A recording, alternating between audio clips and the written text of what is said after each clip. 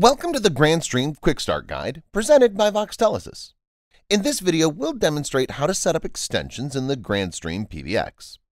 Click on the Extension/Trunk tab, then click on Extensions from the dropdown. Click on Add. Type in your extension number in the extension field. Select the permission this extension number has to place an outbound call. This option includes internal, local, national, and international. Type in the phone number that will be displayed as the outbound caller ID in the Caller ID Number field. We'll now configure the user settings.